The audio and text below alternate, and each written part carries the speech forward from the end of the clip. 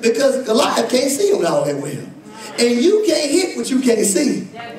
You can't kill what you can't. Oh, y'all better get this. So Goliath said, play fair, David. I want you to come to me man to man. Come up real close to me so I can fight you. But David said, no, I'm not crazy. I'm not coming to you. You see, he tells David, how dare you come to me with sticks like a dog?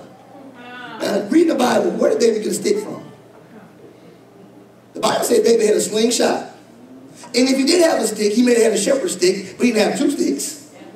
So what is Goliath seeing then? Oh, y'all better hear. What is he seeing? Is he seeing David the right way? See, Goliath may have had the advantage of being tall and being strong, but he had a disadvantage of not being able to see well. Let me go to you guys real quick. Because the enemy does not have the foresight to see you the way God sees you. The enemy must focus on your past because he can't see the future that God has for you. Therefore, he would always bring up what you were and what you did because he did not have the vision to see what you will be and what you will do. The enemy must focus on what he sees on the outside because he can't see what's inside of you.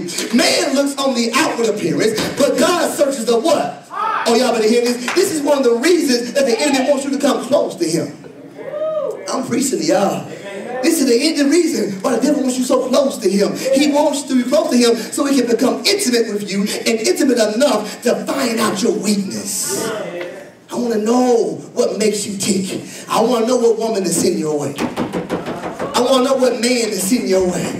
I want to know what kind of vice, what kind of sin is in your way. I'm going to preach Tuesday night. Y'all might hear it again. There's certain sins that don't tempt everybody. Don't think that because you like it, everybody else like it. That ain't always true. There's some things that you don't need the Holy Ghost to stop doing. I'm going to say it again Tuesday night so y'all can hear it, and so you may hear it again. But guess what? I don't need the Holy Ghost to stop using cocaine. I never use cocaine. I've never shot up heroin. I'm scared of the devil's needles. So the Holy Ghost did not get me off heroin. I was never tempted by heroin. Y'all better hear this. But if I begin to be around the enemy enough, he figures out what I like, don't he?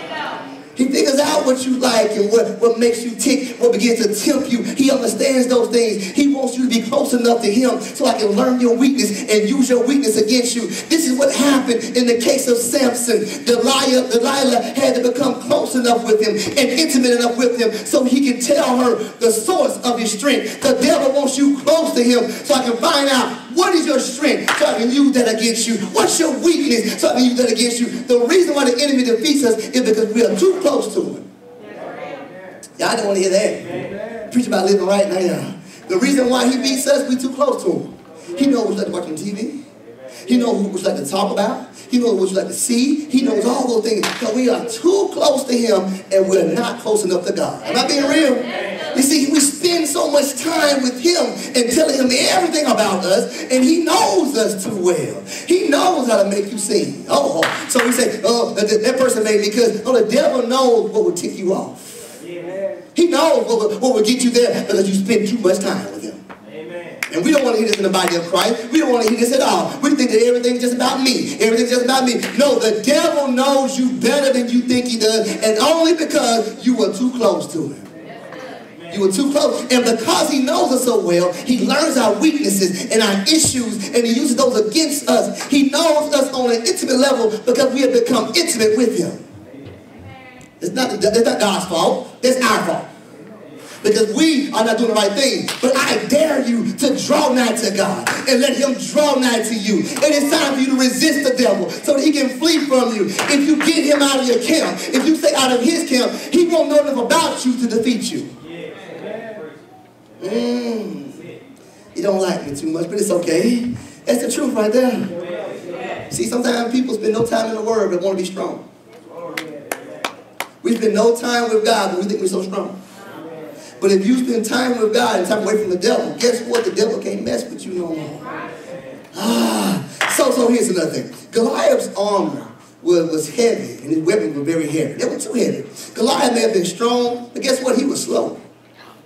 Very slow. The Bible says all the chainmail, all the weapons weighed so much on him. He was not agile and quick enough to fight somebody like David. That is why he wanted David to come close to him. It is only if David comes in arm's reach of Goliath that the strength would matter. Isn't that true? It's only if you get close enough to me that I can begin to use my strength against you. There is a reason, I'm going to preach. There's a reason that God said for you to lay aside every weight and the sin. Y'all better hear me. You need to be unhindered by stuff that tries to slow you down. The devil may be strong, but he is carrying hatred. He's carrying envy. He's carrying jealousy. He's carrying pride. He's carrying malice. He's carrying strife. And it slows him down. His jealousy and his pride, they clouded his vision to a point that God kicked him out of heaven. Amen. Am I being real in the house? Yeah. And so, if those things weigh him down, what do you think they'll do to you? What are they going to do to you? If they weigh the devil down, if they cloud his vision, what do you think they're going to do to you if you carry hatred your whole life? You carry jealousy. You carry envy. And let me tell you something. Some people have been legitimately hurt. We got to stop saying that in church that people have not been hurt. Some people have been legitimately hurt. But you have got to let things go, not because of that person, but because of you. Y'all better hear this, because maybe you can't advance until you let some stuff go.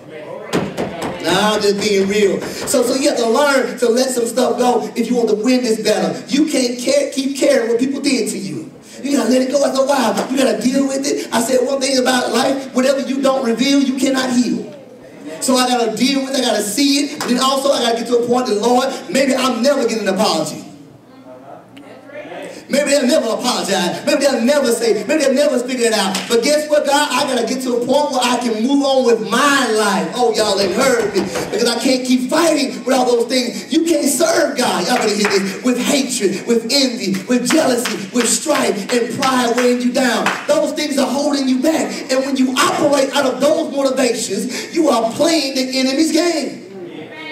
I am not trying to prove somebody wrong by my success. I want to be successful because God has it in his plan for me to be successful. I'm not trying to say, to somebody who couldn't believe in me. I don't care if you don't believe in me. I want to have what God wants to have for me because it is in my destiny. Oh, y'all better hear this. I cannot let what someone said be my motivation. I've been preaching about that, y'all, because we say that too often, don't we? We say, let somebody tell me what I can't do. I'm going to try to do it. No, it shouldn't be about them. It should be about you. What do you want out of your life? What do you want? You're carrying those things. And when you get successful, guess what? They're right there with you. And you carried them unannounced and unbeknownst to you. You've been carrying things. This is why David turned down Saul's armor. Saul said, look, try on my armor. Here's my sword. Try on all these things. Let me tell you something. I love this about the scripture. I love talking about this. If Saul wasn't confident enough in his armor to fight Goliath, what makes you think I'm confident enough in your armor to fight Goliath? If you ain't going to fight him using this stuff, why are you going to give it to me? You ever thought about that before? If it's such great armor, if it's so good, how come you ain't down there fighting? Remember this about advice, y'all. I know this about advice. If people give you advice that they don't use, why are you taking it? Well, why are you taking the advice that they don't use? Now, I heard someone say before. They said, you know what? I can give you advice. I can tell you what not to do. Because I've done some things in my life that messed me up. Now, that's good advice. But when someone tells you to do something that they're not doing, something is wrong with it. Oh, y'all better hear this. See, you don't have to do those things. David had already beat a lion and a bear without Saul's sword and without Saul's armor. You don't need hate to motivate you to succeed. You don't need envy to push you to better yourself. You don't have to create strife to get ahead. God blessed you to overcome without it before, and he will do it again. You have been blessed with the tools to bring down any giant that you're going to face. Amen. Get the tools already. So my last point, I'm on out of here. You have to use what you have and do what you know. Let me tell you something, everybody inside here. You are more powerful than you think. You are more of a threat to the enemy than what you think you are. David's slingshot was powerful. It's not a child's toy. So when we think about slingshot, we think about Bart, don't we? On The Simpsons, a little slingshot doing like this. That is not what David had, y'all. David was not just this small little slingshot like a toy. In fact, it is in fact an incredibly devastating weapon. If you do the calculations on the ballistics, on how fast these rocks can be thrown, on the stopping power of the rock fire from David's sling, it is roughly equal to the stopping power of a 45 caliber handgun. These guys, I'm going to hear this. These guys with these slings were known to shoot these things so fast and so accurately, they could begin to throw up rocks and hit a rock with another rock. Y'all better hear this. They could bring down birds in flight with just a stone. They were known to be very fearsome because even the enemy did not like the slingers. Every army had a group of slingers who would take rocks and sling at the enemy. And the enemy hated those rocks. I'm going to tell you why. Because they couldn't fight against rocks, y'all. So they can fight against people, but they can't fight against rocks. And so when David came down there, he was already there, and he could easily beat Goliath. Easily beat Goliath. It's a good scene. I love this scene. And y'all maybe watch Indiana Jones and the Last Crusade.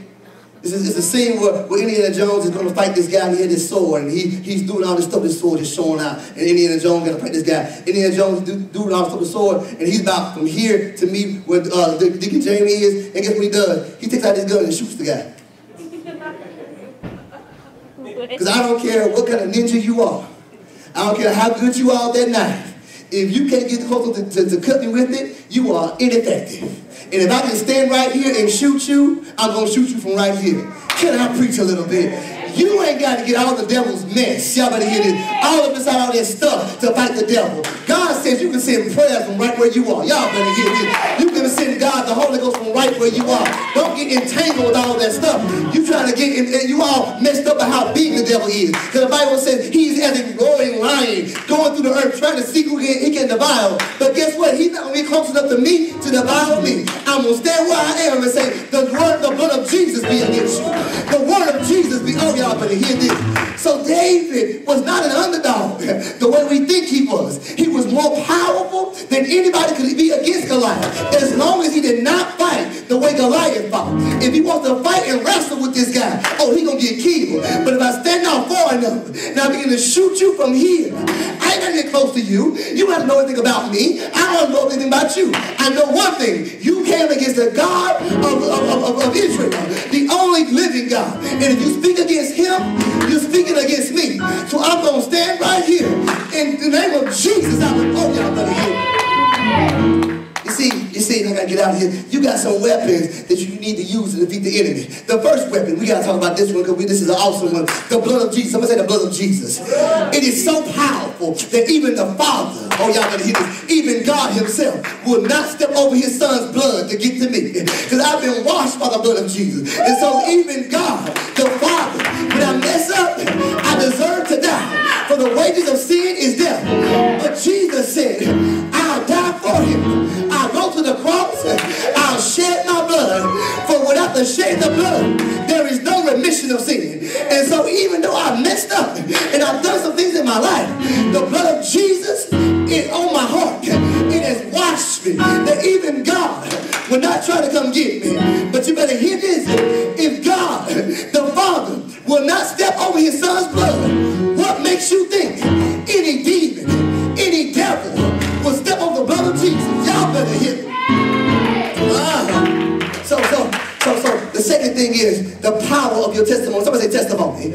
We are overcomers today because of what God did for us yesterday. Whenever Goliath tried to intimidate me, the devil tried to say what's not going to happen. Oh, you're going to be sick and you ain't going to get well. You're going to be broke your whole life. You're never going to have this. I must bring up my testimony. I must tell him that when I was sick before, God raised me up back then. When I had no money back then, God made a way somehow.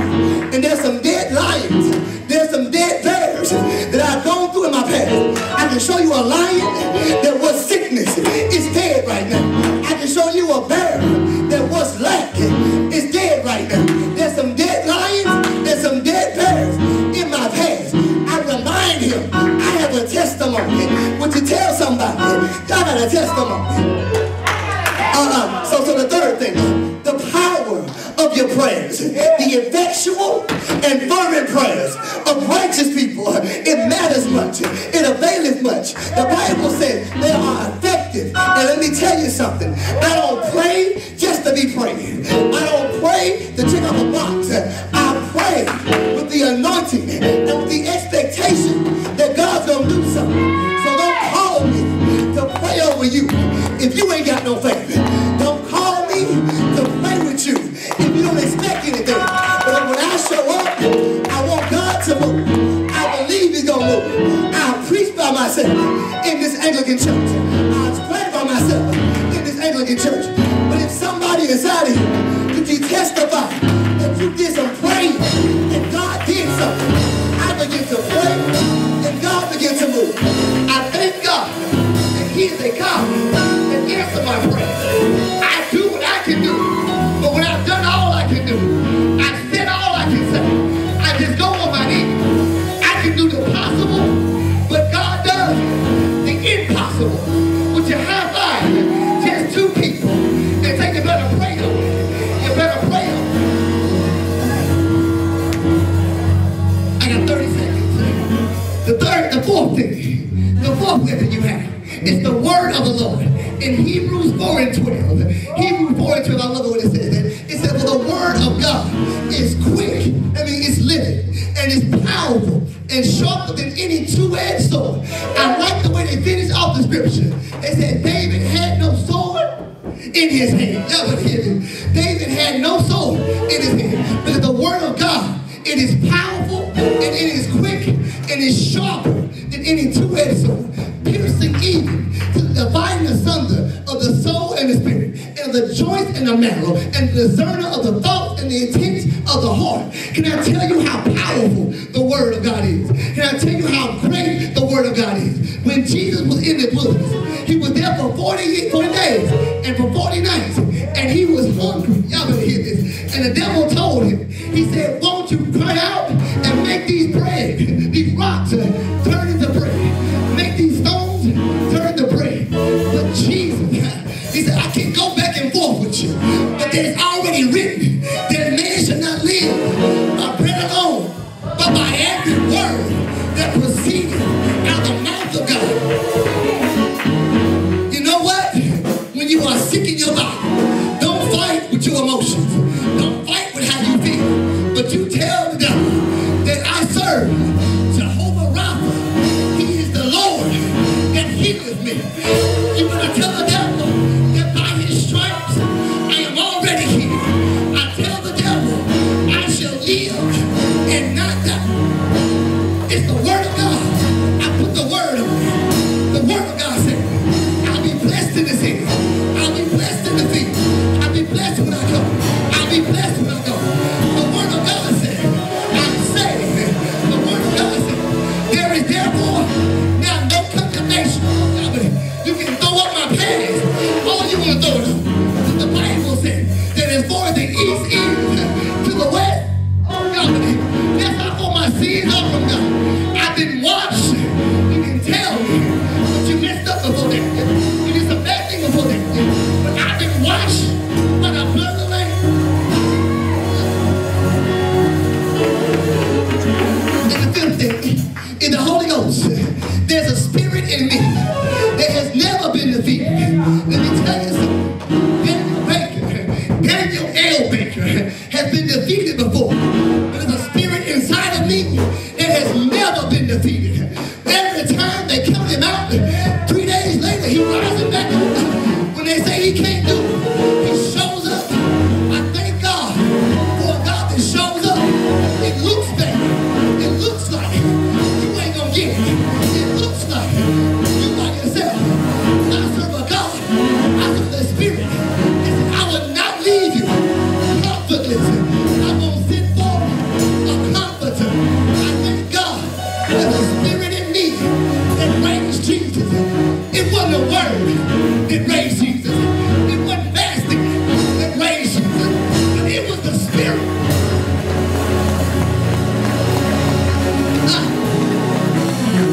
And I know some of y'all only want to use the Holy Ghost so you can speak in tongues. And that's good. As Paul said, I speak in tongues all the time. Maybe more than you. But I realize the Holy Ghost is more than just tongues. It's more than a shout. It's a spirit that tells me, oh, you gonna make it. Rise up. Shake yourself. Get back in the battle. Get back in fight. It looks bad, but it ain't gonna end that way.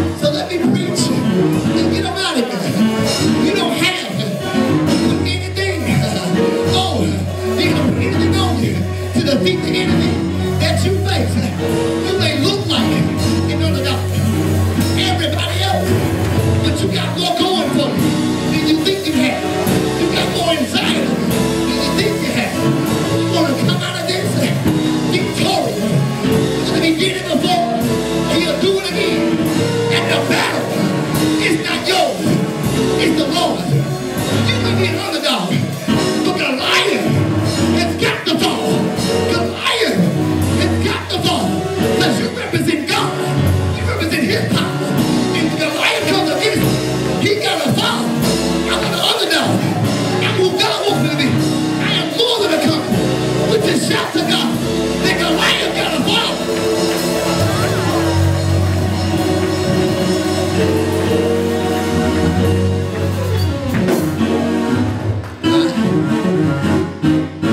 Eyes through.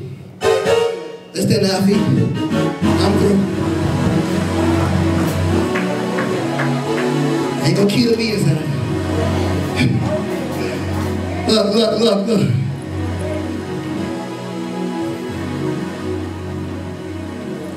It is interesting that we think that because David is small, that he can't fight Goliath. If I teach my son, who's 13 years old, how to fire a weapon, and I give him enough space between you, I don't care if you got Mike Tyson, I don't care if you got Floyd Mayweather. If he got enough space between him and that guy, he going down, if he knows how to shoot. So for the longest, we've been preaching that David had no chance. Goliath had no chance. Goliath had no chance at all. As long as David didn't fight his way. This word is for somebody that is facing some stuff in your life. And today you won't pray. Because Pastor, this thing is not going to defeat me. And you've been trying to fight it your way, fight it God's way today. Fight it God's way. Would you come to the altar? Would you come to the altar? I don't care what you're facing in your life. I don't care what you're asking for prayer for in your life. Whatever it is, I want you to believe God that God's going to do it. Don't look to your neighbor. I want you to come to the altar. And let us pray with you. Somebody give God a praise. Somebody give God a praise. I don't care what it is. We face obstacles every day. We face obstacles in our life every day.